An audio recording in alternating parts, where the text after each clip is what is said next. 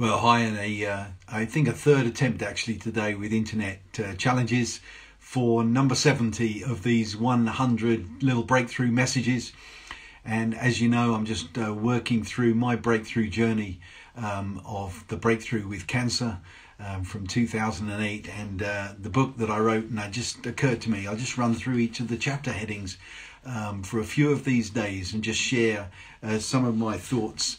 And yesterday we had a look at how, an encounter with heaven really encouraged me. And today I just want to focus on a part of my journey, which was that my life was saved by a dream. And it wasn't my dream. It was a dream that somebody else had about me. And I want to just encourage you with that. Take notice.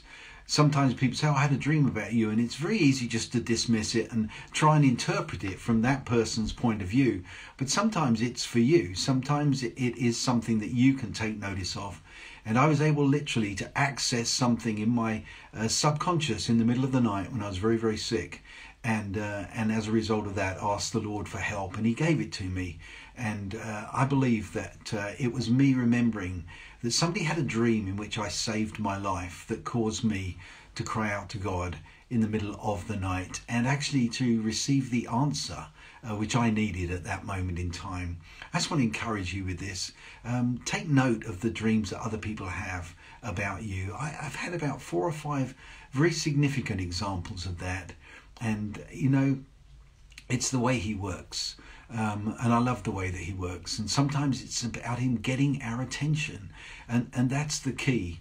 And as you press in for your breakthrough, I just want you to expand what you take notice of. I want you to expand what you give attention to. And yesterday we had a look at the unseen, and today, of course, the dream is unseen as well. That nocturnal dream that either someone else has or you have. But it came up several times in my story. Even in the week of kisses, somebody had a dream about me. And another one was where something was going on the other side of the world, and somebody texted me about a dream that they'd had. As we encourage you, take notice. This is part of the language of the Spirit.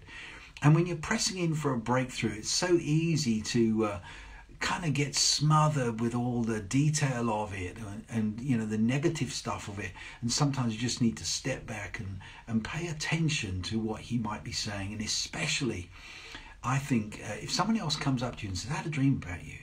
And in all honesty, I also quite often will have this. I'll be aware of something, have a dream, and get up the next morning and contact the person I had a dream about. And I'll often not know what the dream was. It would just be, hey, you were in my dream last night. Are you okay? Is there anything you need? Anything I can pray for?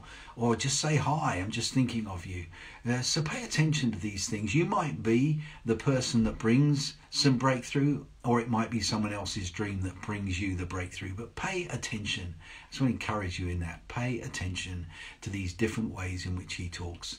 And that was a very significant part of my journey, of my kisses from a good God, was the dream that somebody else had about me, that actually led me in the middle of the night to cry out to God for wisdom. And he gave it to me in a very unique way, but in a very dramatic way.